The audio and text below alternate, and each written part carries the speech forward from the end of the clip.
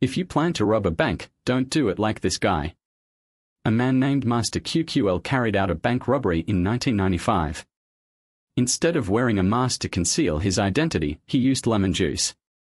This idea stemmed from the fact that lemon juice can create invisible ink. Upon entering the bank, he told the tellers that he was wearing an invisible mask and demanded that they put the money into his bag. However, due to his actions and way of speaking, he was easily recognized and arrested just a few hours later. This incident became famous for its foolishness and inspired a psychological phenomenon known as the cruiser effect.